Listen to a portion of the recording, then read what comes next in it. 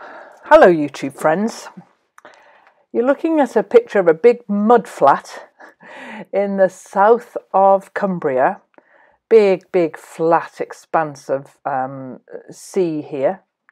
A very flat land at the bottom of the Lake District, and I was on my way to see the long arm quilter in Cumbria, Cath, who very kindly said that I could go and visit her in her workshop to talk about quilting the pink and red scrappy quilt.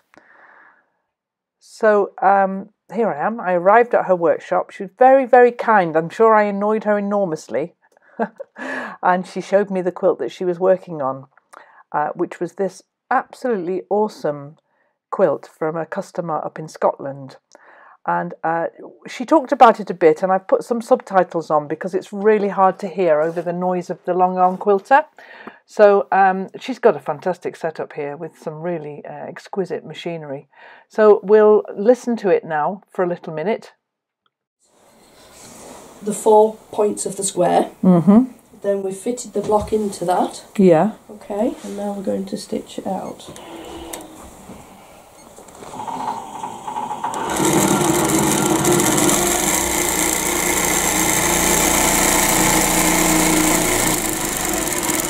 Stand up.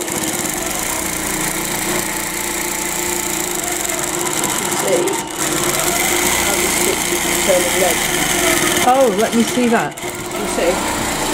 So the cross is where the needle is at the moment. Oh, how clever.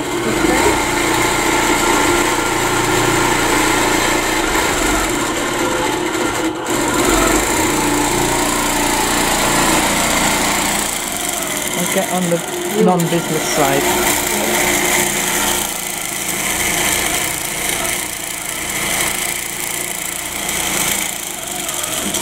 Awesome. Absolutely awesome.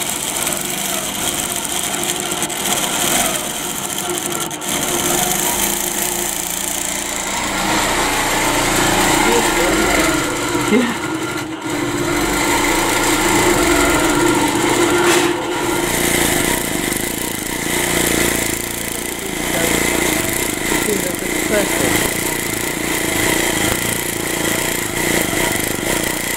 So how did you choose this design?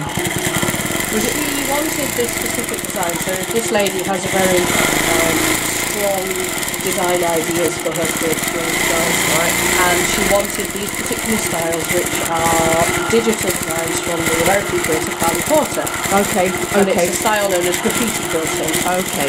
So this is what she wanted, and there are 16 blocks being repeated across this quilt. Okay. Randomly. Oh, okay.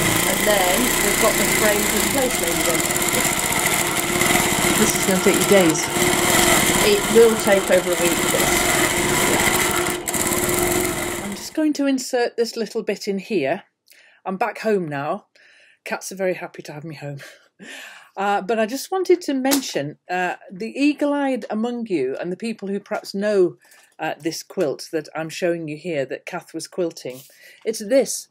It's Jen Kingwell's My Small World, but it's the bigger version of that quilt. I have this book here, and it's actually in one of the drawers over there. So when we do a drawer tidy up and we get to this drawer, we will find this quilt. But I looked at it and I thought, I recognise those patterns, but it's been scaled up to make a bigger version. You can see on the bit that we've just looked at. And what I'm going to do, because it was very noisy, of course it was, the machine's a noisy thing, I'm going to put a bit on the end of this video so that you can watch Cath quilting with a bit of music over the top, so that you can see what she's doing. And so if you know this quilt, this is an Australian designer called Jen Kingwell. She makes some beautiful quilt designs, and I bought this years ago thinking I might do it, but the pieces were too little and fiddly. But when I saw this larger one, made me think about it again. Add it to the very long list of things I might do. But I wanted to just put this little bit in here now that I'm home so that we could have that reference to what that quilt is that Cath's quilting.